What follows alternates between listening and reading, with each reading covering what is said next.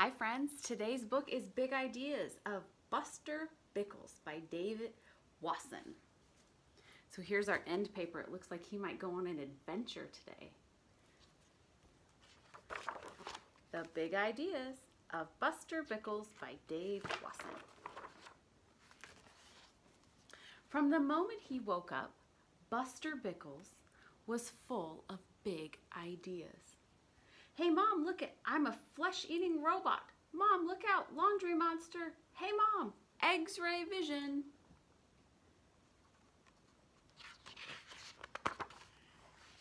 Buster, stop fooling around or you'll miss the bus, Mom yelled. Wait. He made it just in the nick of time for show and tell. How does it look like show and tell is going? Uh-oh, all of his friends are laughing at him. He looks pretty sad. No one seems to like my ideas, Mom, Buster said sadly. Why don't we visit Uncle Roswell? He'll understand. He always has lots of big ideas. Bunsen burners, shouted Uncle Roswell. Is something wrong? Buster asked. Not just wrong, his uncle exclaimed. It's stupendously, horrendously, tremendously wrong. Come this way. Whoa, what is that thing? Asked Buster. I call it the what-if machine, his uncle proclaimed. It makes anything you can imagine into reality. But I need some big ideas to test it, and I can't think of any. What would some of your big ideas be?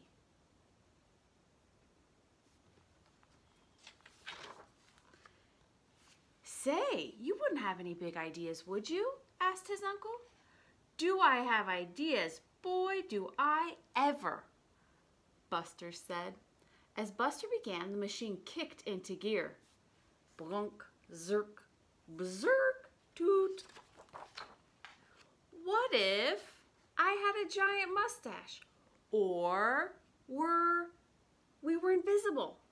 Or we could walk on the ceiling? Or it was raining guinea pigs? Or I had a hat made of cheese? Or we had little tiny heads? Or we were wild monkeys? Or we traveled by rocket-powered cow? Then Buster had an even bigger idea. What if the world was made of ice cream? Ooh, that would be delicious. And all at once it was. There was even a caramel river. And then Buster wondered, what if our neighborhood was filled with robot dinosaurs? Extraordinary, exclaimed Uncle Roswell. I wonder if they're friendly. Smash, crunch, wham. They weren't. What if, machine, get us away from here as soon as possible, Buster yelled. Yikes, gulped Uncle Roswell. Now they were in space, far away from the robot monsters. I wish we were back home, Buster shouted, but the machine just sat there. The what-if machine had drifted too far away, said Uncle Roswell. It can't hear us. Buster had to have a big idea, and fast.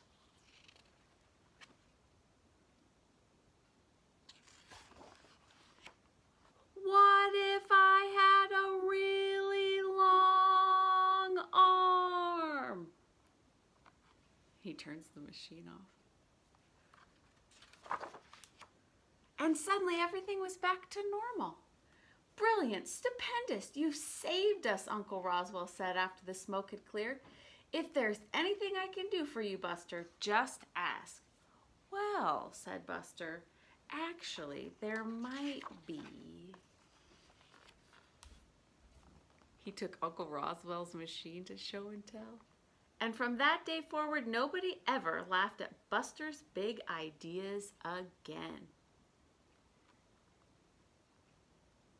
If you have time today, maybe you should think of some of your big ideas and write them down or draw what they might look like.